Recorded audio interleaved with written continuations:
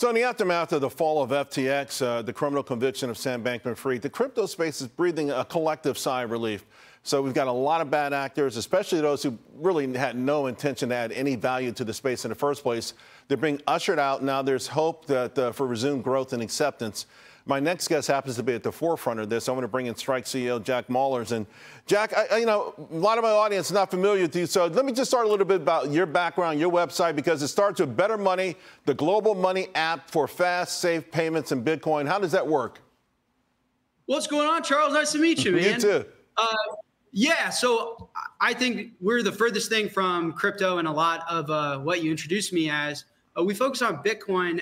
And I know that sounds maybe oversimplified, but we think Bitcoin as a technology has so much utility that needs to be commercialized. Like, it is innovative tech at the end of the day. That's why it's so cool and such a big deal. And so we focus a lot less on the speculative gambling, big APY percentages in your face like other crypto platforms. And we're a money app, like a Venmo for the world, that's built on top of Bitcoin. Because we think if we can give Bitcoin to 8 billion people, we're going to economically empower planet Earth. Are you guys based in America?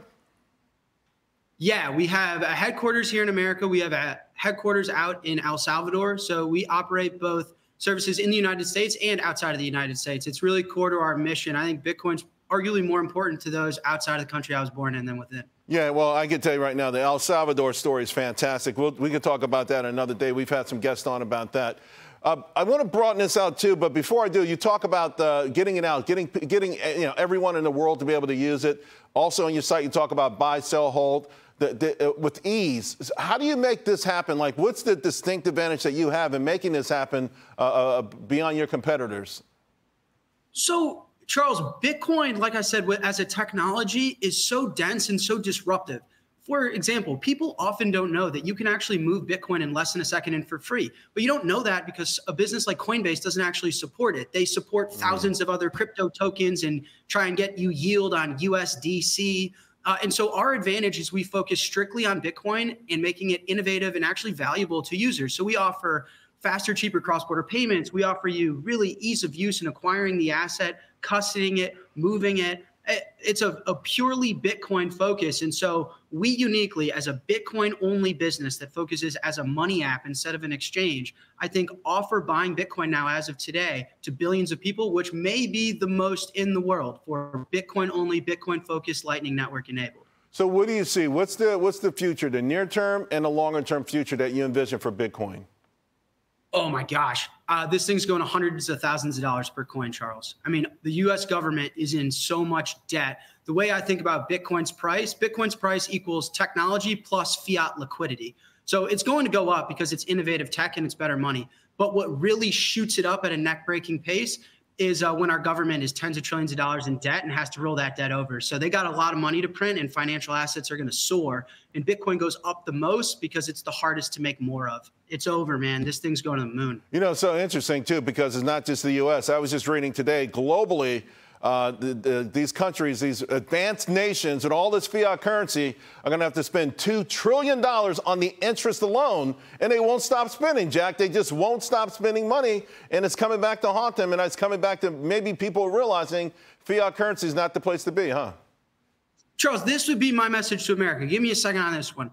Guys, the U.S. government's got about $10 trillion over the next 2 years to roll over, refinance. That's debt. Our country's in debt. It's a huge problem. They got 3 options. 1, they could pay it back. It's not a real option because we don't got the money. We're broke. 2, our government could come out, Charles, and say, you know what, guys, we screwed up. After World War II, we changed the way money worked. We got off the gold standard. We issued debt all over the place. We got way too cocky.